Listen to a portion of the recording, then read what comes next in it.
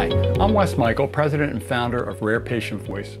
I started Rare Patient Voice 7 years ago to give patients and their caregivers an opportunity to make their voices heard in all types of research. We sponsor and exhibit at patient events all over the country. We set up a table and explain Rare Patient Voice and invite patients and caregivers to sign up with us.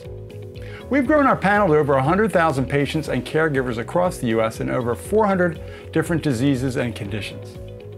Initially, we invited patients for market research projects such as telephone interviews, online surveys, bulletin boards, focus groups, in-home ethnography research, and methods such as that. But over time, we've been happy to make our patients aware of clinical trials and health economics outcomes research, HEOR.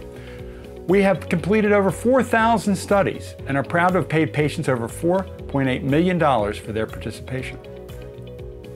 Since we meet so many patients in person, we have a terrific response rate when we reach out to them via email or text. They know us. It's not just a random email that they're getting, and we know that they are authentic. Over the years, we found other ways of growing our panel as well. Patients know other patients, so especially once they've had a good experience, they refer their fellow support group members, their closed Facebook members, and their extended family.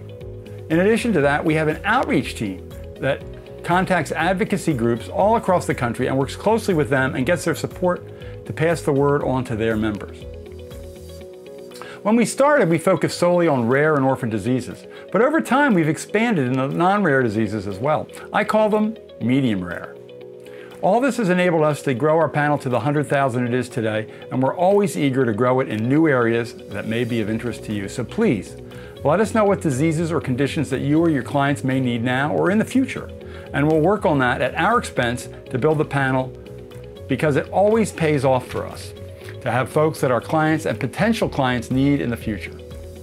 We list our patient counts by disease on the website. Take a look at rarepatientvoice.com/4-researchers/patient-panels.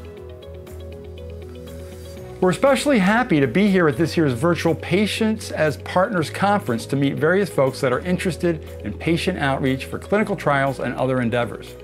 We look forward to talking with many of you. Please contact us to speak further if you think there are ways that we can help you. Thanks.